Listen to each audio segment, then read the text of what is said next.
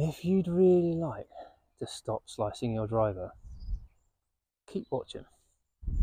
I'm going to show you a couple of tips that if you're struggling like me to stop slicing the driver, it's really going to help you straighten things up. Alignment sticks. Get your alignment right. That's where a lot of people go wrong. They're just aiming in the wrong place. Second tip, T-gates. Concentrate your strike down. Again, people have very low expectations, so that's not, it looks like it's tight, but that's a massive space I've got here.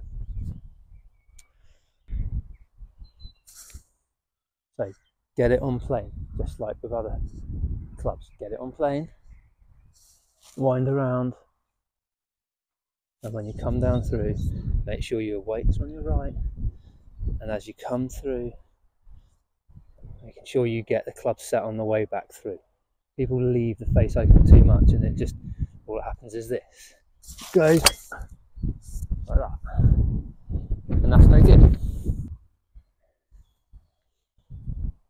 So, set it wide, come through, get the hips round,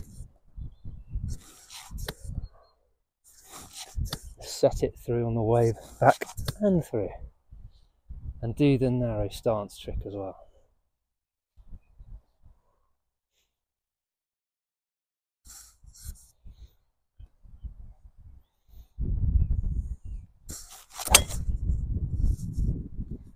And then you start getting a beautiful low drawy flight like that. Trick is, can we do it full swing? Pun intended. In a tea bag, it is a challenge.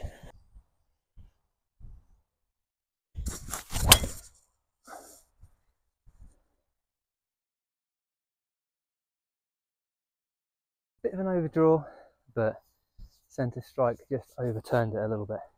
But no slice. Let's do one more.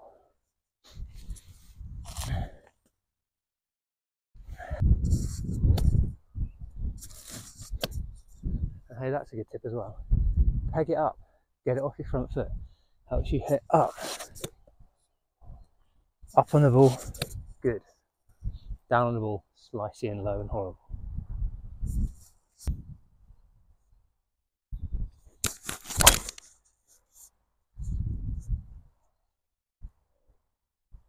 Not bad.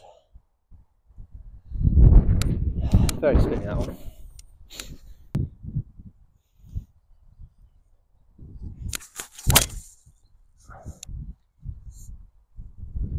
Just like that. That was a nice little one.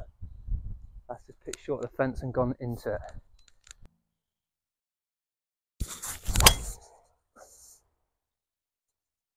There we go.